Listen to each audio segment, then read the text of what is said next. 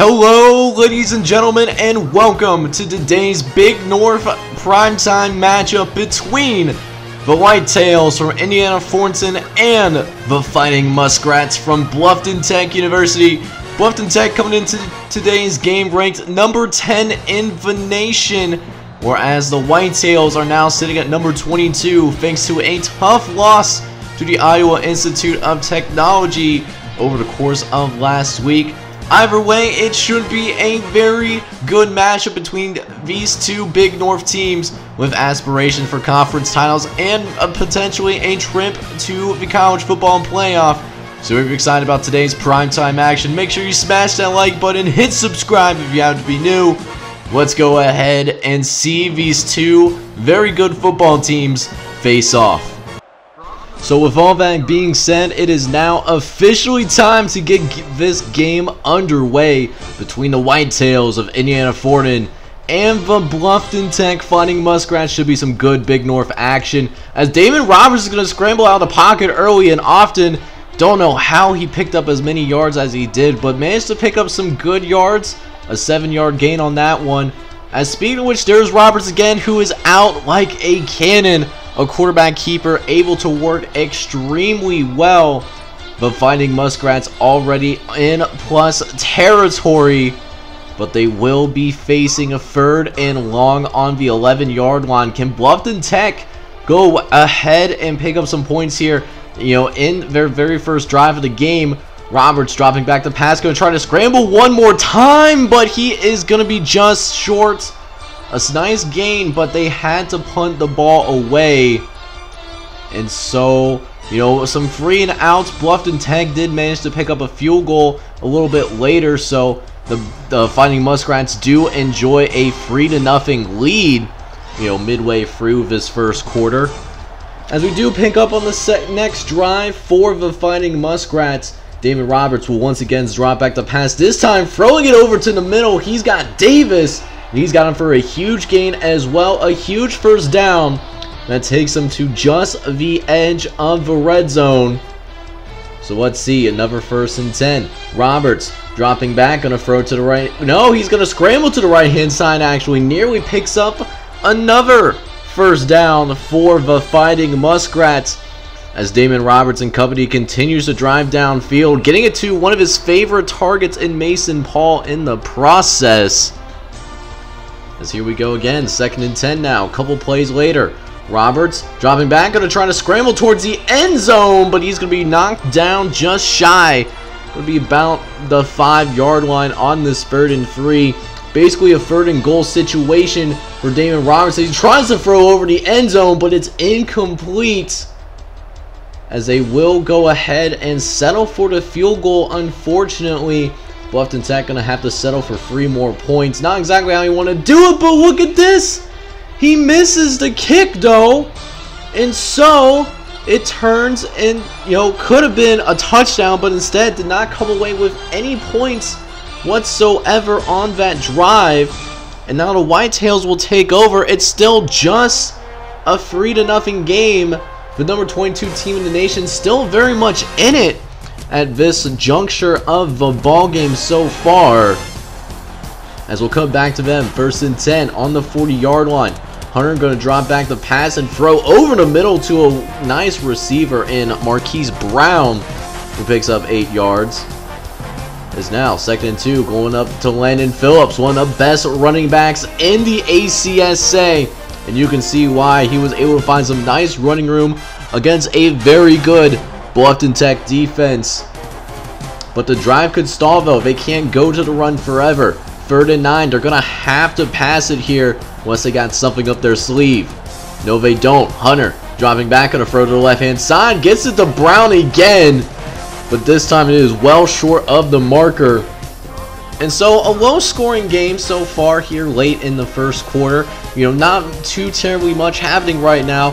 We'll see if either team can pick it up on the offensive end, as Roberts will drop back the pass on their next drive. Has plenty of running room to work with. They really need to employ a quarterback spy. I don't know why they're not putting a quarterback spy, but regardless, Darius Roberts already with 100 yards of total offense between the passing and running. And he's going to add on to that total as well, as he has another huge hole to work with. It's a first down for the Muskrats. As they're across midfield now. Another 1st and 10. Roberts throwing over the middle. He's got a man. He's got White in the end zone. Touchdown, Bluffton Tech. As the Fighting Muskrats now starting to slowly but surely take control of this game. A 10-0 game right now. And now the Whitetails need to respond. 2nd and 10 on their ensuing possession as they mess up the exchange, and Bluffton Tech recovers. So a huge change of momentum in favor of the Fighting Muskrats as Bluffton Tech starts on the 10-yard line. This could get ugly quickly if the Whitetails do not get the stop that they need. So this 3rd and 9 could be very big right now for both squads, actually. As Roberts will drop back the pass, throw to the left-hand side, gets it to Polanski, and he is in the end zone. Touchdown, Bluffton Tech. And that's how this first quarter ends. Bluffton Tech already taking a very commanding lead, up 17-0. We'll see if they can keep it up, though, as we are about to start the second quarter of this ball game now. Bluffton Tech still with the football, following a 3 and out by the Whitetails. So let's see if they can continue to build on that 17-0 lead, as Adrian Lemsky made the catch for Bluffton Tech. And there's Polanski again, who has a touchdown earlier, now has some more yards to add to that total. A first down for the Bluffton Tech Fighting Muskrats as they continue to move it forward. But look at this, there's a fumble and Mason Paul gets it, and no one really brought him down, so Mason Paul moves forward for a gain of 9 yards. Don't know why he wasn't marked down, but sometimes it's just better to be lucky than it is to be good, as even when it looked like everything was about to go wrong for Bluffton Tech on that play, they still managed to nearly pick up a first down. That basically describes this game so far in general, as Bluffton Tech has been in complete control of this game. Now with another goal line situation, a 3rd and goal waiting for them. Damon Roberts lining up under center. Gonna throw over the middle too, and gets another touchdown to White. His 2nd receiving score of this ball game. And Bluffton Tech, man, looking pretty damn good. Up 24-0, and we're not even done with the first half yet. The Whitetails certainly did not come to play, or we are just witnessing for the very first time just how good Bluffton Tech is. Maybe showing that they deserve a lot better than that number 10 ranking. But we'll see how the rest of this game goes. They do have a 3rd and 7. Whitetails need to convert here. Hunter under shotgun, going to drop back the pass and throw to the right-hand side. A beautiful out route to Kodiash, who does get him across the 50-yard line for a first down. That'll help get the Whitetails moving a little bit, as Hunter will drop back again, this time throwing to the opposite side of the field, and finds Evan Brown across the 30-yard line for another first down. The Whitetails putting together their first very good drive, as they have another 3rd down once again. This might be their 3rd one, and yet they still convert again. Indiana-Thorntown starting to find their footing on offense finally. Hopefully it's not too late, though, as Hunter faces another 1st and goal. Gonna try to throw over the middle. It's incomplete. Deflected away. Was very lucky to not be picked off, as they'll try again, another 2nd and goal. This time that pass was even worse than the first one. So now a 3rd and goal, sitting at the 10-yard line. You would have expected some forward progress by now, but that has not happened for the Whitetails. So basically a 3rd and long, and things get very tight down in this part of the field. They're going to throw to the right-hand side. They'll find Moses, who parts the Red Sea and finds the end zone. Touchdown, Whitetails. And Indiana-Thorntown finally gets themselves on the board, cutting this thing down to 17 points. As Bluffton Tech still, despite that touchdown, still lead 24-7. And they have the ball with 3 minutes left here in the second quarter, so they can add to this lead once again, as they're going deep and finds LeBron for a huge gain downfield. You love to see that if you are a Bluffton Tech fan. as Roberts once again coming up, throwing. LeBron, can he get into the end zone? No, he's going to be eaten up at the 2-yard line. Inside the 5-yard line, Monster eating him up there. As 2 plays later, Damon Roberts takes a shot, so that gives the Whitetails defense a little bit of breathing room to work with. As now on this 3rd and goal, Roberts getting his troops ready. Roberts dropping back, gonna get to the right-hand side, get it to Sawaba, who finds the end zone himself. Another touchdown for Bluffton Tech. And we go into halftime 31-7. What a huge statement game that this football team is making right now. And you know what the scary part is right now is that Bluffton Tech has the ball to start the 2nd half. And Mason Paul has some room to work with. He only had 1 more defender to beat. He could have easily broken that for 6, but was brought down. And so here we go, 2nd and 13, 2 plays later. Roberts hits, he's thrown, still gets a beautiful ball out to Davis, who has some great yards after the catch for the 1st down. And so here we go, 2nd and 6, throwing to the right-hand side to Sawaba, who gets out of bounds and gets almost to the red zone as well. A nice gain, you know, for the wide receiver.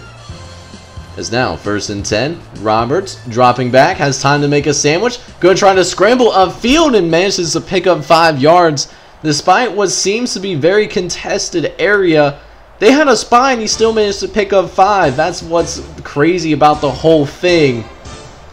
As the Fighting Muskrats continue to drive downfield, 3rd and 5. Let's see if they can pick it up though. As Roberts under shotgun, ready to take the snap. Going to drop back to pass again. Going to throw over the middle and finds Davis for a nice catch down at the 3-yard line. Bluffton Tech looking to continue to build this lead. We'll see if they'll be successful with it though, as Roberts is looking around. Has all day and is going to just run it in himself. Going to cover all my receiver. It is all good in the hood. We're just going to go ahead and run it ourselves. So Bluffton Tech now enjoys a 38-7 lead currently, as the Whitetails just have looked lost so far today. They, took a tough loss last week, to the Iowa Institute of Technology in their previous matchup, and now they're playing a lot worse. Another ACSA primetime game. Really got to worry about the Whitetails. If they're really a top 25 team or not, especially if they continue to play like this, if they don't start chipping into this lead. But for right now, they are across the 50-yard line once again. A 1st and 10, as Kodiak finds all by himself, actually, is able to get away from the Bluffton Tech defenders. That's a nice gimme score for the Whitetails that they really needed. So they find the end zone for the 2nd time today, cut into this deficit once again. And now it's 38-13, but look at this. They're actually going to go ahead and go for 2 here to try to cut into this lead further. We'll see if it works out for him as they actually decide to pass it. Hunter looking around is going to try to run to the... No, he's actually going to throw it. Contested area, but Kodiak comes down with it. So the 2-point conversion is good, but Bluffton Tech still with a commanding lead though, 38-15. So still a lot of work that left to be done, as there was a huge throw on the next drive, or at least to start the next drive for Bluffton Tech. Davis already got him to midfield once again. But 2 plays later, the drive could stall out for Bluffton Tech. They haven't really seen that too often from the Bluffton Tech football team. As Roberts going to try to pick up the 1st down, but only gets back to the original line of scrimmage. So they do get a stop on defense. So who knows? Maybe things can get a little interesting here. There's still quite a bit of football left to play. It's not an insurmountable lead, although it doesn't look good for the Whitetails still, despite the recent change of effects. So they still got to go and pick up some points on this drive here, regardless of whether it's a field goal or a touchdown, as there's Miller going to be able to slice through there. A tough run up the middle, a power dive. As now 3rd and 2, we'll see if they run it. They do with Miller, but they can't get to the 1st down marker. So the drive stalls again. And while the Whitetails do end up picking up that field goal, it's still a 38-18 ball game.